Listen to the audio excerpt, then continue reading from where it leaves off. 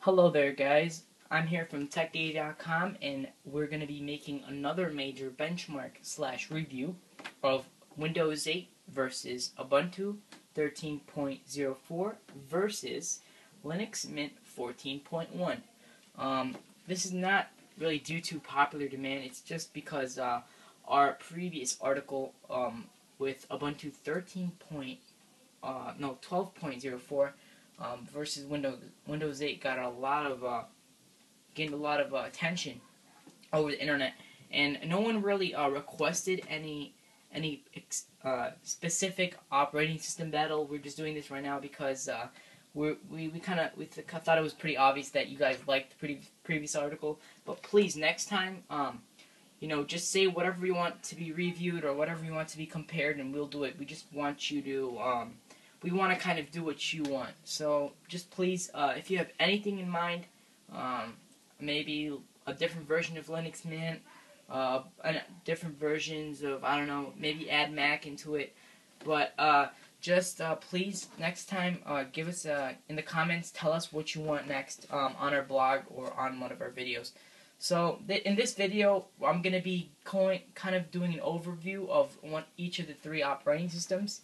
And as for installation time and benchmark time, I'm just going to be showing, I'm not going to be obviously recording the installation time and all the benchmarks, because that would take hours, and it would take a really long time for me to render, and it wouldn't look that professional. So I'm just going to give you the information straight up.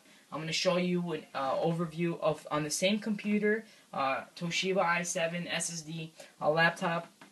And right here I have on the same type disks, so we're going to have the same speed, Windows 8, evaluation, Ubuntu 13.4, and Linux Mint right here.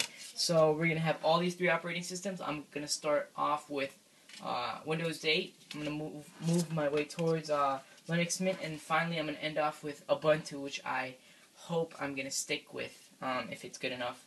And that will replace Windows for the first time with me. So let's start. Alright, so I'm booting off from Windows 8. I'm basically documenting just the ease of the installation, but I'm not going to be showing you how long it actually takes to copy the files and install and all that, because that's unnecessary. I'm just going to be giving you that information straight up.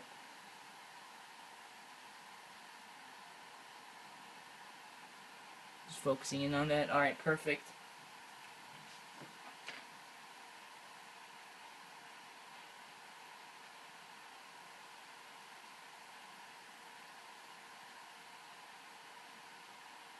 Taking quite a bit here. Pretty sure it's loading some information.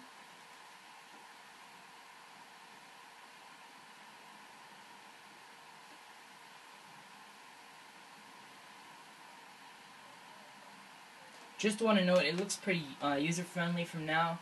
There's not so much intimidating, like that old Windows 2000 code you get when you're installing old Windows operating systems. Looks pretty simple, it's telling you it's loading some information. So right now, as you can see, it loaded setup, and it's pretty much a basic Windows 7 installation type, and it's setup starting.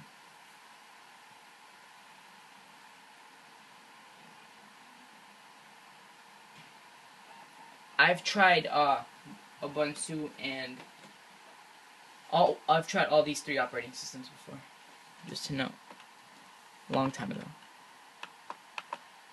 So it's pretty, it tells you, explains what, if you go with which option and what you're going to get out of each option. I can go to advanced, format, so shouldn't take that long.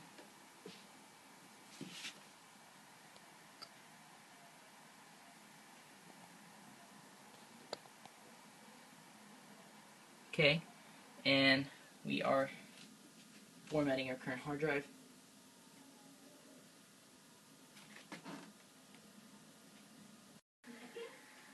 Hey there guys, I'm back here and with Windows 8 everything's set up, it's working perfectly, and I'm on the login screen right now.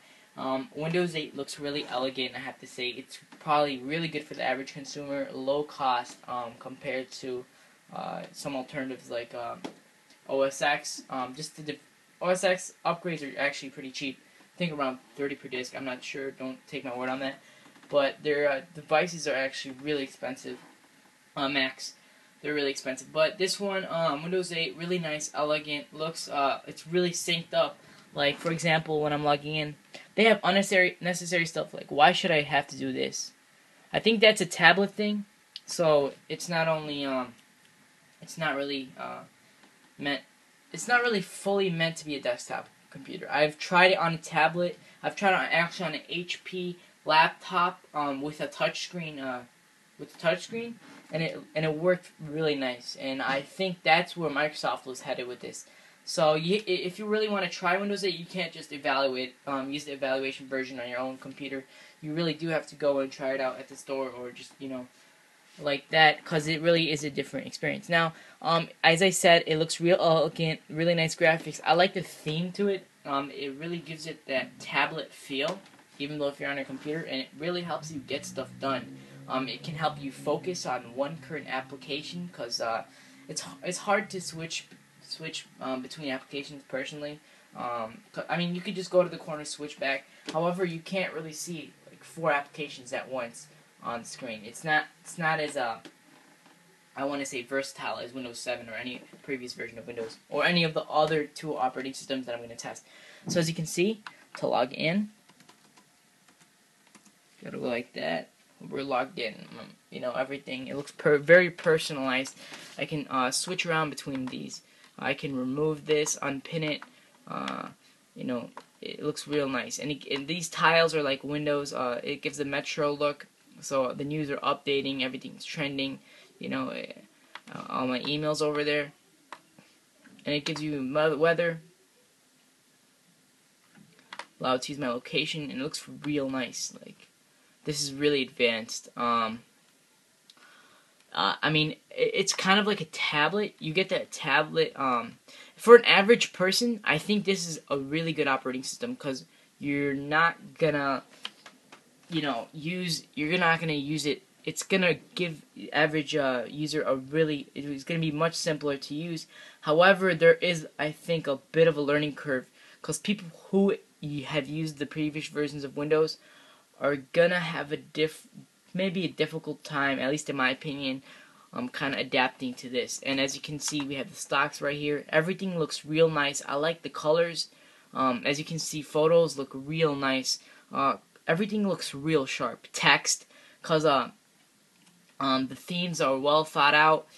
Colors are dark and the background's light. So they knew good how to make this really efficient version of Windows.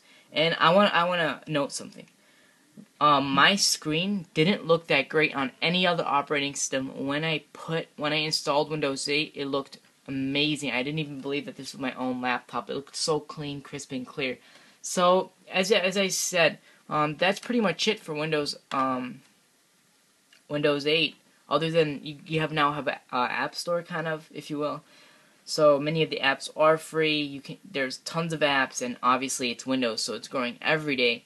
And the big names are already on here, so you're good. And as I said, it's a big competitor in the market. Windows' market share, Windows 8's market share is growing, and their stock's increasing, I think, arguably because of Windows 8. So it's a real good operating system. However, I'm going to leave the decision to you. I just told you, if you're that average user that doesn't want to do much, that expects to get most of their apps from their store itself, then I think Windows 8 might be a good option for you. However, I'm going to go over the benchmarks right now. Hey there guys, so I'm about to go over the benchmarks that came up. It took me a long time to make these benchmarks. I hope you benefit from them.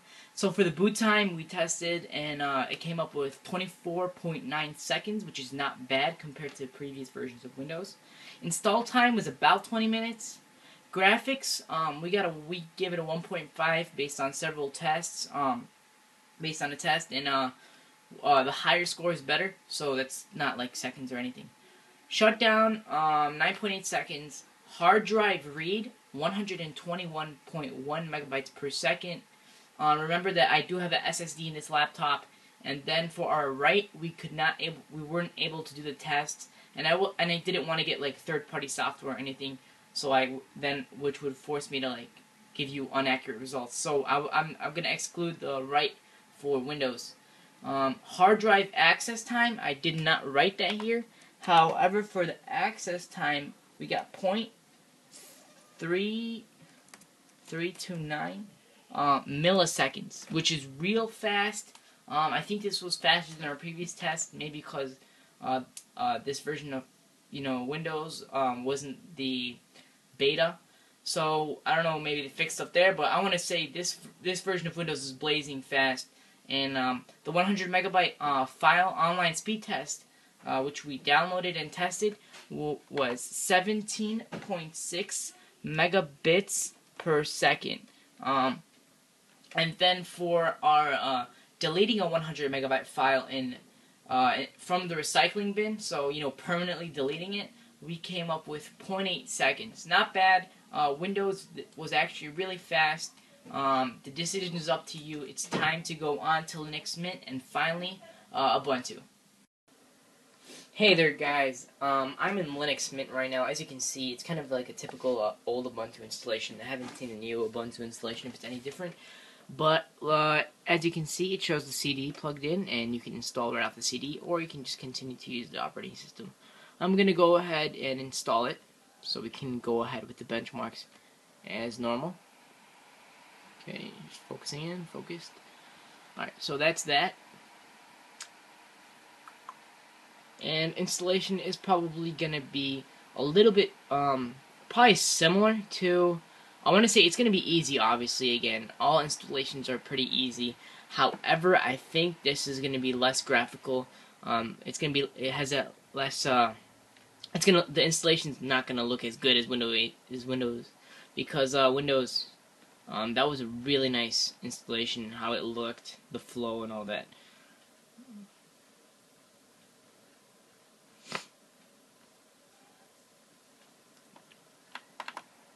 So just making sure. Alright, I think it's loading now.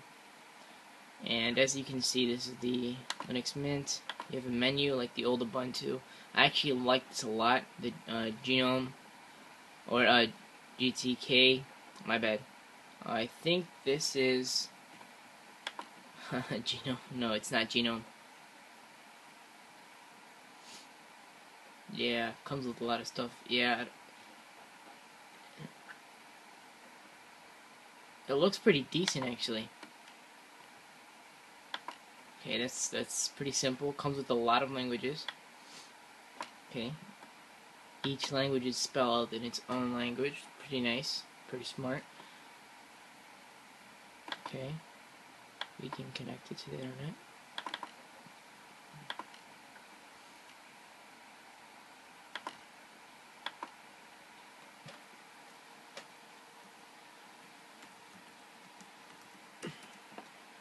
Oh, so the drivers come preloaded just like Ubuntu and Windows, so everything's really nice on all these three operating systems. I really respect that they put through all this work, and it is actually pretty easy. However, it's less graphical, as I said.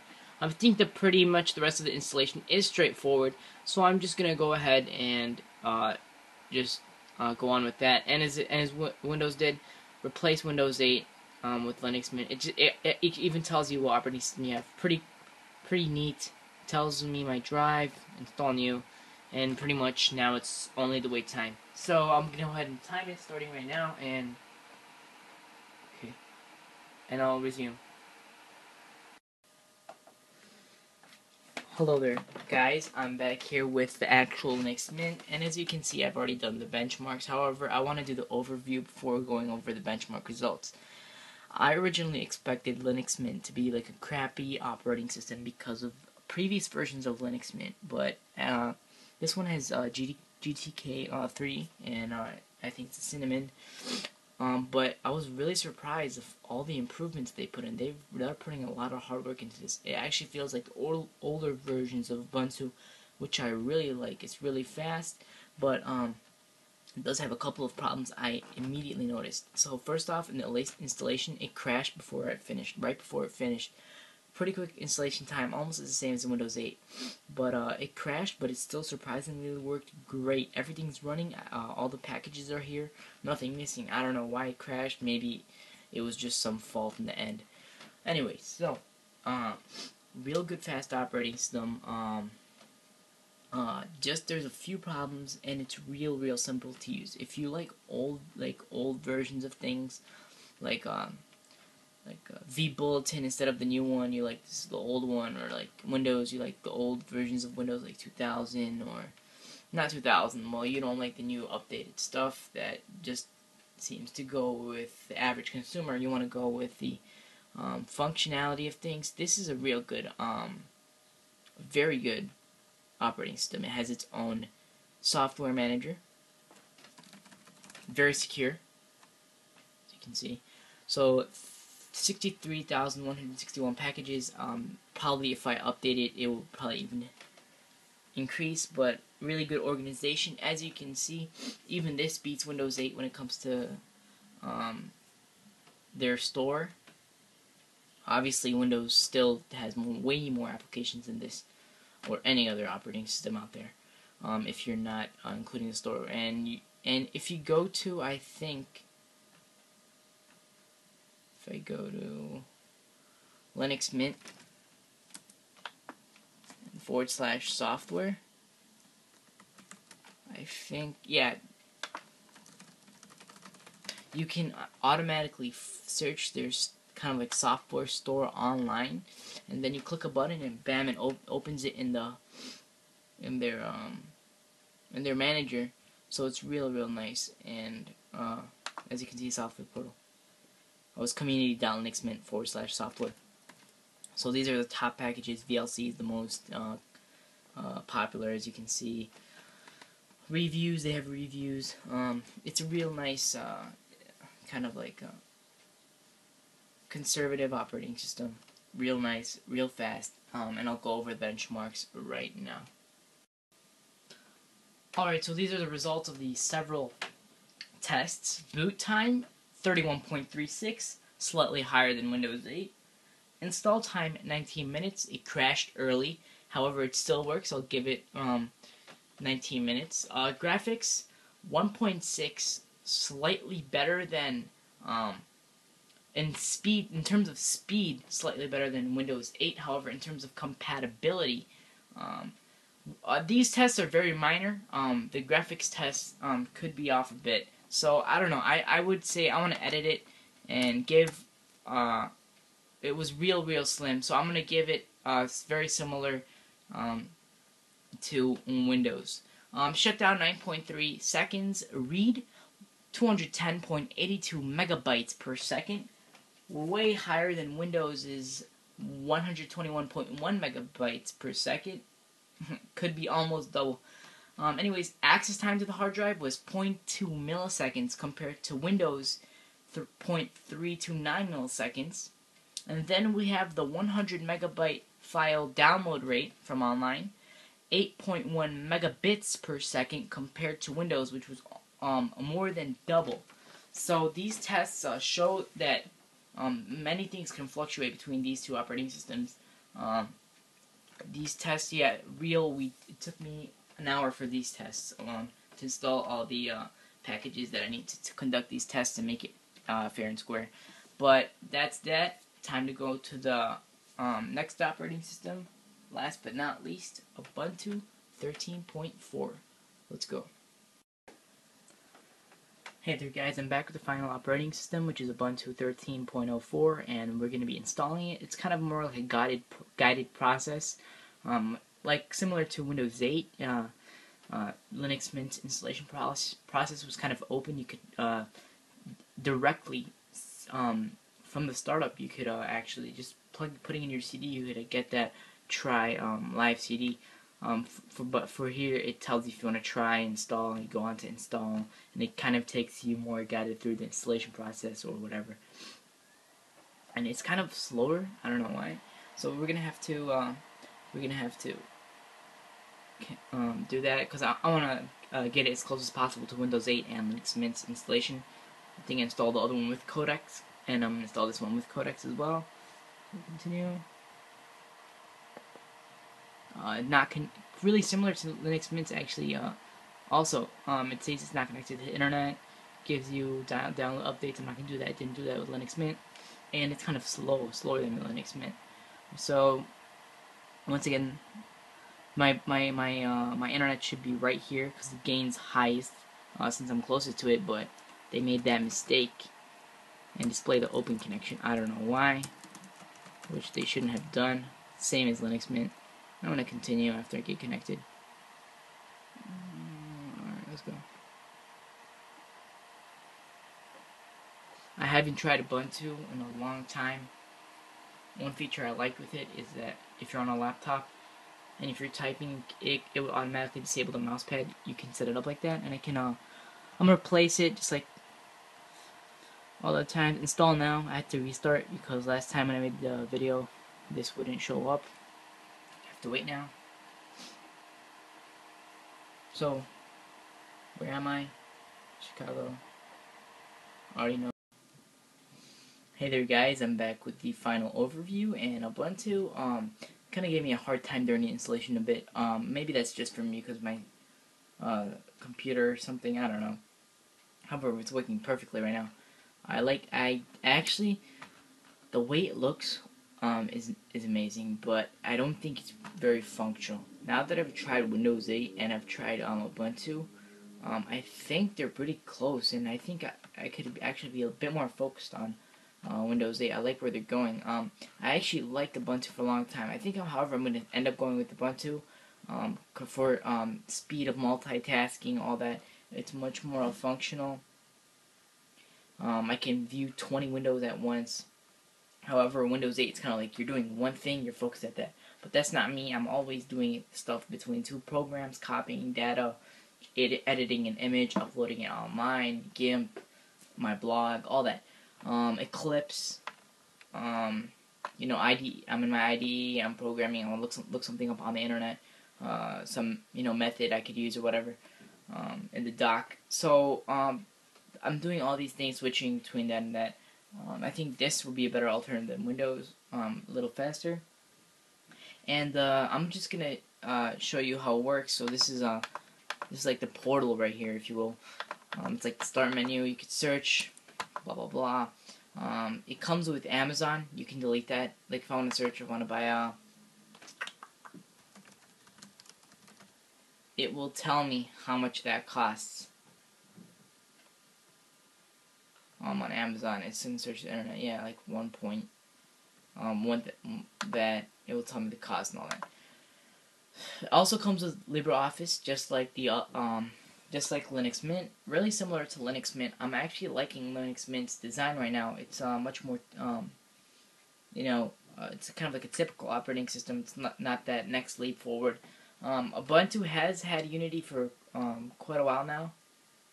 I do really like it. I especially like, just like Windows, I like the this screen right here. Looks real elegant. Yeah, I just type my password in. It's real secure, Linux, and real fast as well. Wrong password.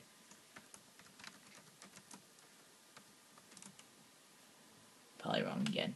Nevertheless, as for the benchmarks, I am gonna say them out loud. So, for the boot, 27.7 seconds. As for installation, 13 minutes. I think they probably cached a lot of stuff prior to starting the installation. That's what gave them an advantage. And I think also Windows caches the stuff before you actually log in. So those are it's both advantage. For Windows, advantage is for the login boot time, and for Ubuntu it would be it would be the installation time, and for graphics I give it a 1.9 because of rendering speeds and all that. Came pre-installed with the drivers and all that, so pretty good. Shutdown time, surprising, 5.4, real quick, 5.4 seconds. Read speed, 277.1 megabytes per second. Access time is 0.17 milliseconds. 0.17 milliseconds.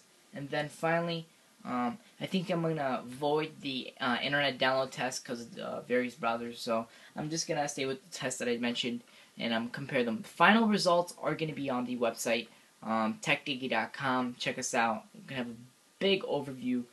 I'm going to try to put in some images, gather some images from the internet, put them on the blog, so you can have a big view of what you want and what you're going to get with each one of these operating systems, and which one excels in the points I'm going to cover, such as security, software, speed, etc.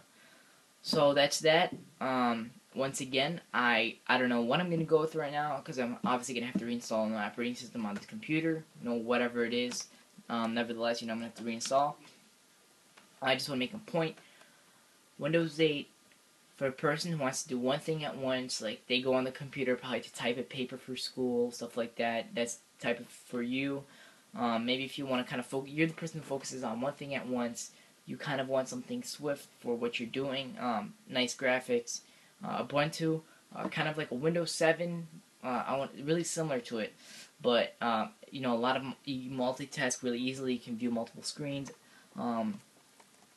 I think 4 screens right now, also, and really they have a own marketplace, a lot of packages, a lot of apps in the marketplace, and in their Ubuntu Software Center already. My bad, it's called Ubuntu Software Center, and then Linux Mint for the guy who kind of is more advanced, who's willing to go the additional step, not know what's gonna hit him, but he's gonna have a fun path. He likes to play around with the operating system and stuff like that. It's kind of manipulated to do what he wants. The person who likes to dig inside the operating system, edit stuff, add stuff like that.